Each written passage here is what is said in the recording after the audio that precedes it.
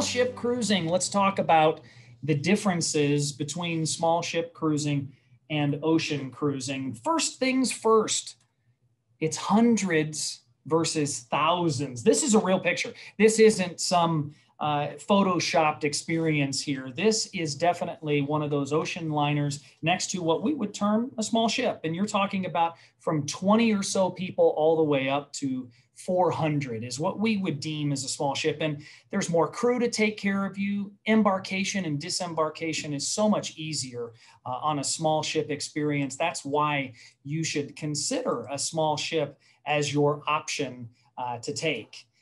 In addition to that, it's not about cruising, it's about an adventure.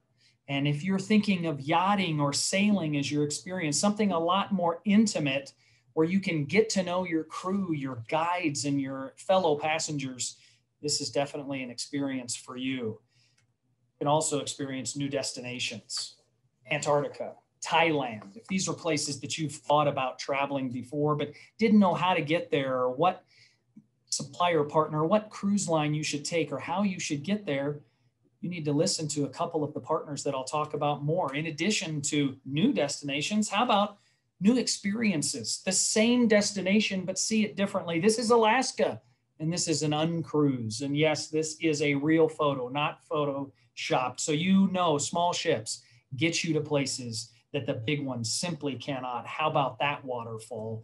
You can't miss out on that. It's also about flexible itineraries. And what these do, they allow you to follow the wildlife wherever it may go. Instead of the map and the captain saying, we have to get to the next destination, we have to get to Juneau tomorrow, we can't leave today, or we can't go off the beaten path to find that wildlife that you're looking for, that bear or that penguin if you're in Antarctica, you can in a small ship experience. In addition to flexible itineraries, you're looking at on-ship experiences that are filled with intimate moments like this. While the food options, the number of options may be less, you are going to have tremendous food and culinary experiences in a small ship environment. Many of those in al fresco dining, like this couple right here. In tropical weather, it's fantastic. In cold weather, maybe not so much. But you will definitely have some cold weather experiences. Also on ship, you're looking for something a little bit more getaway. Yes, there is Wi-Fi, but you shouldn't be there for the Wi-Fi. You should be there for other amenities. No, there's not gymnasiums, there's not workout facilities, there's not casinos, there's not show lounges. This is your experience on ship. And we'll talk about the exact partner of ours that sails just like this when we continue on in the presentation. Off ship is where you want to be. The ship is really a tool to get you to a place in order for you to immerse yourself in the destination, the culture, the cuisine. And this is none other than Paul Gauguin, and we'll talk about Paul Gauguin in Tahiti. Just right off the back of the ship, take your kayak and off you go. And I'm not sure if this is Moorea or Bora Bora. Either one, you can't go wrong. This looks like Moorea to me. I have been on the Paul Gauguin, but it doesn't get much better than this. Or does it? If you're looking for an off-ship adventure like a polar plunge, it's very easy to do and fun to do on your small ship experience. Or if you just want to scuba dive or snorkel in a private island experience, you have those opportunities with many of our suppliers that are super easy right off the back of the vessel. Not with thousands of people trying to get to an excursion where you're paying extra dollars to rent scuba gear, to get snorkeling gear. This is in most cases included in all of your small ship experiences. Oh, but it's also, we talked about wildlife. How about this off-ship experience in Antarctica? You do get to get off the ship and have a landing. And there's not, when you say you're going to go to Antarctica, that doesn't mean everybody that goes gets to just get off ship like you're at any port and off you go. And there's your food vendor and your t-shirt vendor and a hotel right there. There's no humans that are living, obviously, in Antarctica or really working there. As they control the number of landings, control the number of people that set foot on this really sacred continent. And it's really reserved for small ships to be able to have this type of an experience. And again, that is not photoshopped. That picture is real, where those cruise passengers are right up next to the penguins. Let's dive in a little bit to some of our supplier partners. These are some of our favorites. I'm going to go through some of these here to give you a little bit of a feel for the differences between the small ship experiences. And there's a number of differences for you to understand. This is Hurtigruten. It is Norwegian based. They started way back in 1893, and their hallmark is all about the Norwegian coast. It's really true expedition vessels sailing to the Arctic and the Antarctica, many destinations in between as well, but this is what they do best. They're specially designed ships that are state-of-the-art expedition polar ice-breaking vessels. They're brand new and they're environmentally sustainable as well.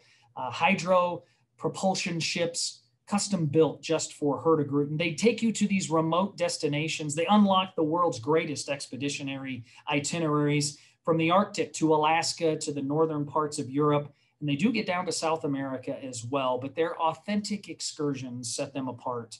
You can delve deeper, get closer, explore further through a wide range of adventures, from glacier hikes to sea kayaking to wildlife encounters. Many are designed for the more active guests, but please note, you don't have to be a triathlete to be able to go on Hurtigruten. If you can climb a flight of stairs, you can go on Hurtigruten. That is essentially what they would tell you. But if you're looking for a super active adventure, this could be a supplier that you'd be interested in traveling with. Lindblad. Lindblad has been traveling for many, many years, and they are all about exploration and adventure by land and sea. And one of their specialties is their partnership with National Geographic. You can travel alongside National Geographic explorers, photographers, writers, naturalists, scientists, and other experts in very diverse fields. And this allows you to get unmatched professional insight, inspiration, and instruction pretty much on every journey. These explorations to the planet's most remarkable places allow you to unlock some unbelievable knowledge where these scientists have traveled, where they've been, but Lindblad offers kind of an all five senses engagement. It's exhilarating, it's authentic, and it takes you to some of the most remote places in the world. But also note, it's for travelers of all ages. If you're thinking about traveling with your kids or your grandkids and you want to expose them to something special and unique, think of Lindblad. Their excursions and experiences are for travelers of any age, interest, or activity level. Their small ships are really ideal for families. They're ideal for thrill seekers, but they're also ideal for seniors and solo travelers as well. You can have that unique, intimate engagement with these scientists and naturalists and National Geographic experts that other cruise lines have experts. These have National Geographic experts. So it's something special and unique. We talked a lot about cold. Come on, let's get out of cold. Who wants that all the time, every time? Well, maybe in the summer of Tucson's heat you do, but not much better than the Paul Gauguin ship in Tahiti, which is specially designed to sail through the shallow seas of the South Pacific. It's really a small ship cruiser's dream. Less than 300 passengers have access to intimate, idyllic ports in paradise, all while enjoying a casual onboard experience that's really nothing short of luxurious. I sailed on Paul Gauguin about 5 years ago and can attest to the fact that because they are owned and operated in the South Pacific, they know it better than anyone else. It's year-round excursions and itineraries. I took a Papeete round trip experience that had stops in Bora Bora, in Moorea, also to their private island of Motu Mahana. And that was where you had the picture earlier of those snorkelers just off on those white sandy beaches. There was a floating bar. There were people taking in over the water massages. There's water sports aplenty. And of course, the Polynesian hospitality is unlike any other, with that evening barbecue feast that you can envision with the drums beating right now. But this is really a fun in the sun and sea. So take that dip in the pool, take that dip in the ocean. Paul Gauguin, again, offers those iconic waters of French Polynesia in the South Pacific and a world of wonders above the sea and below, if you're interested. back up to the northern or extreme southern part of the globe. This is Quark Expeditions. And Quark Expeditions is one of our favorite partners. They are a modern fleet of small expedition ships. They have authentic icebreakers that carry less than 200 passengers, but each one of them are equipped with Zodiacs that allow passengers to reach the world's really most remote, unspoiled, and breathtaking places with comfort and ease. They're the polar experts, is what they would tell you, at the Antarctica and Arctic region, which is unspoiled, unpredictable. These polar adventures offer you really a bucket list of journeys through a spectacular wilderness where nature creates the rules. And that's where every trip, this is the flexible itinerary concept that we brought up, to follow a family of polar bears, or to make sure that you're in the right place in Antarctica to follow those penguins. You can explore these alongside true expedition guides, all of whom are veterans. They're skilled outdoorsmen and outdoorswomen. They're well-trained experts with rich backgrounds in marine biology, in history, geology, glaciology, and much more. They have 186 expert guides worldwide that will be descending upon the ship. So Quark Expeditions would be what they would call your polar experts. Another partner of ours is Sea Dream. We're back a little bit more to the warm weather experience, but Sea Dream would tell you it's yachting, not cruising. They're really about the difference between that traditional buffet on the cruise, like I mentioned, the casino, the show lounge, not on a Sea Dream experience. A maximum of 112 guests. They've got 95 award-winning crew. So that's almost a 1-to-1 crew ratio. And I talked about smaller numbers of passengers. Why is that important? Better service when you need something, better service when you want something. And if there happened to be an emergency on the high seas, wouldn't you want more people there to take care of your needs? I sure would. And that crew is dedicated to make sure that every detail is addressed. Sailing aboard one of the 2 vessels that Sea Dream puts in the water really ensures the highest level of luxury, adventure, and pampering. It's a true boutique yachting experience, and they're all about that 5-star service that's second to none. They're about personalized encounters and incomparable style, experts in attention to detail. Their itineraries are really intimate ports, hidden harbors, yachting playgrounds. And again, all of these smaller ships, and in particular here, Sea Dream takes you to where those larger ships just simply cannot.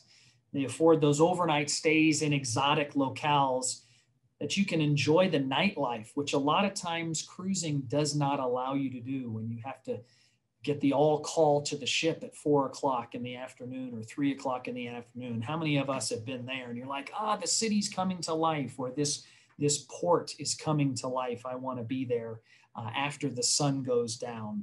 The 2 ships that Sea Dream puts in the water have the off the bow, off the stern, opportunity for the water sports. As you can see, it's not just kayaking, scuba, snorkeling, windsurfing, lots of different opportunities. If you're someone who enjoys the water sports, this is very easy for you to access. It's not difficult for you to get to the Sea Dream water platform. Next is Silver Sea Expeditions. If you want to discover the world's most exciting destinations while traveling in extraordinary, true luxury, all-inclusive style, it would be aboard one of the Silver Sea Expedition ships. All of the accommodations on Silver Sea are spacious, ocean view suites that include a butler. Even in the small ships, you can have that butler experience. Many of them also include a private veranda, which is very nice to have, to be able to enjoy it directly from your stateroom, all that's out in front of you. But like we talked, there's no salient price tags in all-inclusive Silver Sea experience. So at the end of your journey, you're not going to get that bill underneath your door. It's included in every cruise fare the following: free-flowing premium wines and spirits, delicious gourmet cuisine, in-room dining, full butler service, and all of your gratuities. And that butler service really starts at the pier, starts at embarkation. They'll escort you to your suite. They'll unpack your bags. They'll press your clothes if you need them pressed. And all of our the suites on Silversea have that dedicated butler, and to use this word, to pamper you with personalized attention and take care of all of those details. They go to some pretty incredible destinations. They sail directly into the heart of St. Petersburg, around the tip of Cape Town, along the oil-rich sheikdoms in the Middle East, throughout the breathtaking Chilean fjords, and down through the Galapagos Islands, which is where this photo is taken place, or again, the icy wilderness of Antarctica. There's a number of vessels that Silversea sails with. Five of them, Cloud, Shadow, Spirit, Whisper, and Wind, are all less than 400 passengers. If you want to go on more of the true expedition experience, that's going to be the Discoverer, Explorer, and the Silversea Galapagos. That's more of an expedition vessel. But I point out those differences because the first set of Silversea ships provides that 6-star level of service and bed linens and quality. It's really a luxury cruise experience that has an expedition component to it. If you want to know more about that and which ship to take, which fits your needs, our travel advisors are standing by right now to talk about that, or you can click on the link at the end of our presentation in the chat button that will take you to a one-on-one experience with our advisors. We'll continue talking about another opportunity. You want to talk about completely different from everything we've shown you thus far. Star Clippers is our next partner. This picture is taken in Thailand. If you've ever thought of, gosh, I want to do something different than just the Med or just the Baltic or just the Caribbean and Alaska. Have you ever thought about something as exotic as Thailand with a full rigged sailing ship? And this is really the golden age of sailing, taking you back from the 19th century. It's going to really transport you back in time. Going to explore unspoiled islands, exotic landscapes, and timeless ports. But this ship is not just a sailing vessel, it's modern comfort creature features, and it's on a mega yacht. It's really a throwback to the kind of the grand age of travel along the high seas, but these are state-of-the-art ships.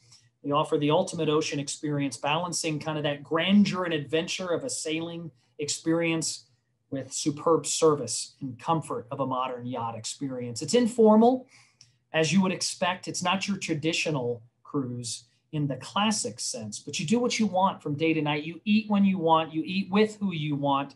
There's really little to no rules or schedules for you to follow. It's just flat out relaxation. But don't get me wrong, there's some culinary delights on Star Clippers.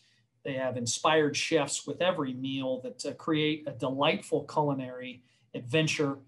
It's from far corners of the earth to just traditional casual fare with festive barbecues ashore, a la carte menus that change daily. This is an experience that is unlike any other small ship that I have shown you prior to this. Star Clippers is definitely a unique one that when you're having dinner with your friends, when you come back and you tell them about this experience, they're going to want to know more, I promise you. Uncruise is one of our favorites as well. Uncruise, as I mentioned earlier, is flagged in the United States. What does that mean? It means they are sailing in Alaska with 6 ships this year. This summer, they don't have to wait till July. They don't have to wait for the CDC's conditional sail order to get approval for all the ocean liners. Uncruise can go now. It's a small ship experience. That's one of the reasons. But most importantly, it's flagged in the United States. So you can have a Juneau to Juneau round trip experience to ports that you will never hear from the major ships. And why? There's less than 86 passengers on all of their vessels. And it takes you to enriching and authentic places. Typically in Alaska would be one of our best experiences. You know, pack with a go with the flow attitude because the itineraries are flexible in nature, like we mentioned.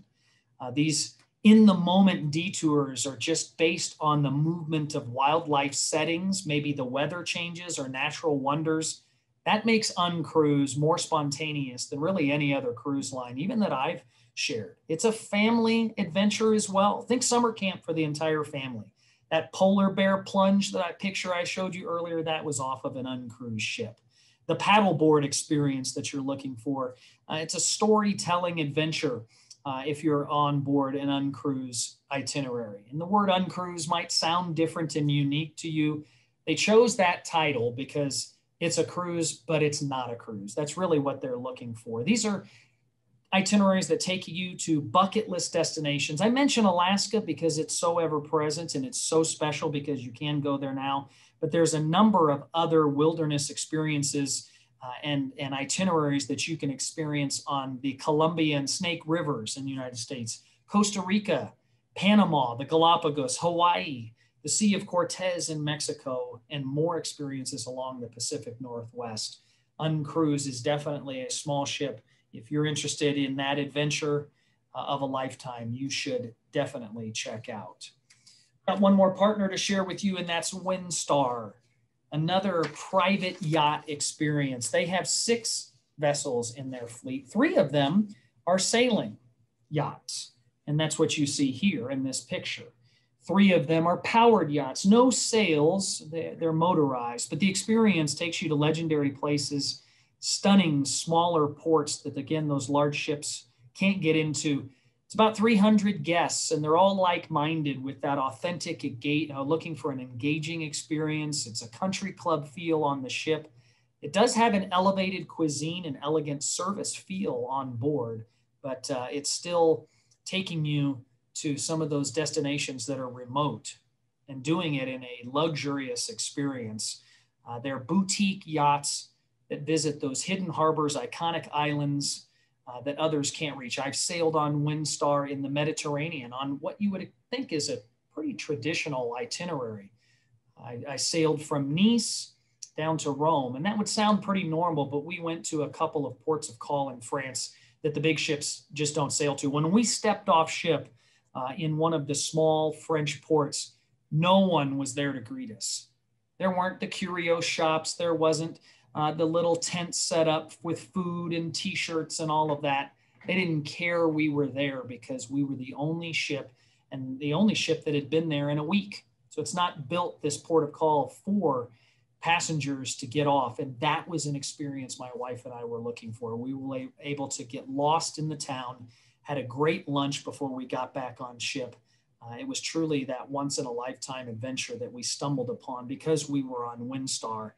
But they really take the chefs and are searching for fresh local cuisine. The chefs get off ship. I actually had this experience as well when we were in Italy. We were able to get off ship, go to one of the markets with the chef, pick out some of the seafood with him that he was going to prepare for us in the dining room later on that evening. That was a special experience that, because of the small ship environment, I didn't have to pay for this shore excursion. It wasn't, oh, go to bus number 15 or bus number 22 and we're going to send you over here. It was really wander off the ship side by side with the chef to be able to understand what he was looking for the fresh local cuisine. And it was fantastic food aboard the WinStar vessel. The small ship cruising experience, in a nutshell, it's hundreds versus thousands. Think about getting on and off your ship. Think about having more crew to help you. Those are experiences you want to have with a small ship. It's also about an adventure, not a cruise. It's like a yacht. It's your own personal yacht, and maybe even a sailing yacht at that, if you're thinking about Star Clippers. It's about new destinations. It's about old destinations in a new way. It's about flexible itineraries, taking you to places that maybe the itinerary didn't call for, but that's where the wildlife was and the captain knew that's what you wanted to experience. And maybe most importantly, the ship that is a small ship is a tool to get you to a place in order for you to immerse yourself in the destination, the culture, the cuisine, and everything that is off ship. And you're doing it with a small, intimate group of people. And in almost all the cases that I shared with you before, it is with a guide, an expert, somebody that has been there, done that. So thank you for joining me on our presentation